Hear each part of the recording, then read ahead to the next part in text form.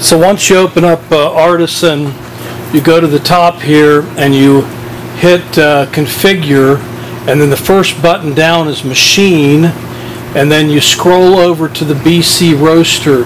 Now this isn't the latest version. If you saw the latest version, they've added a lot of other roasters, but we were one of the first to be on there. And then you click on that BC roaster. It'll ask you want to configure it. Yes. Then it will bring up the serial port to make sure you got the right serial port. You can see here it says COM port 4.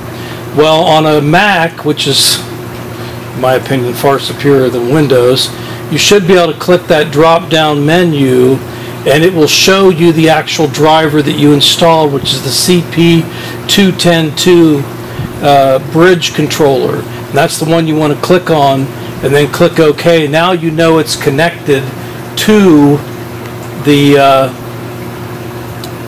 roaster. Now the roaster has to be on for it to notice it. So we just turn on the roaster. So now we're going to turn on Artisan. And when we turn on Artisan, you should see over here matching temperatures. I don't know how well you can see that on the video, but it's between 104.4 on the ET and 99.9 on the BT. And you can see it's registered just right on that. So we know we have that properly set up.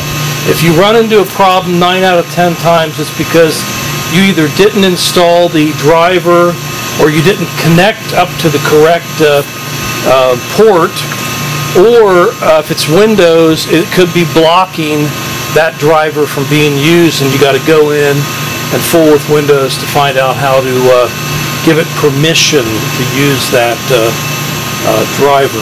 But anyway, we're going to do a roast now with the BC5. I've actually got 5.5 pounds of coffee, to more coffee. And we're going to do a roast with that. We're also going to run our Clear Sky smoke suppression system. So join in.